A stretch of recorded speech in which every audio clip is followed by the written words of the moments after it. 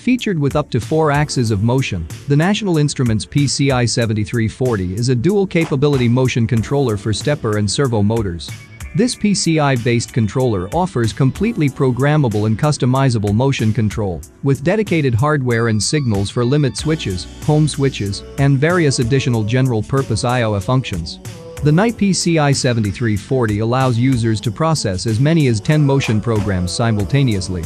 This model uses motion profiles controlled through enhanced PIV/PID servo updates. The NI PCI-7340 also offers non-dedicated user I/O, including 4 analog inputs and 32 bits digital inputs/outputs. The 4 analog inputs are used for joystick inputs or plus or minus 10 volt signals. This controller counts on the DSP, digital signal processor, for PID control computation, position tracking, and more. The National Instruments PCI-7340 motion controller device comes with an embedded real-time OS, or RTOS. Its embedded firmware relies on an RTOS and offers optimum system performance in dynamic motion applications. The DSP chip operates as a standalone, separate processor, but it works in close synchronization with the main processor. This motion controller features trajectory generators for precise calculation of position command that control the drive acceleration and velocity.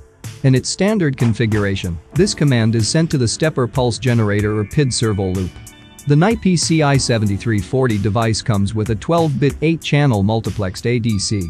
The values converted through the ADC are sent to both the CPU and DSP by means of an integrated and dedicated serial bus. National Instruments PCI-7340 frequently asked questions question. Do I need to connect the PCI-7340 to the UMI 7774 during initialization from Max? Answer: you do not need to connect the PCI-7340 to the UMI 7774 in order to initialize.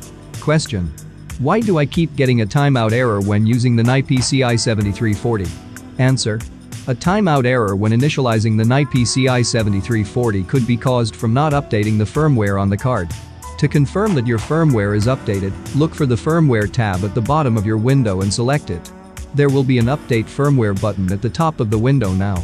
If you have already updated the firmware, the button will be grayed out. Question: why am I getting a message that all axes are disabled upon power up with the PCI-7340 and Max?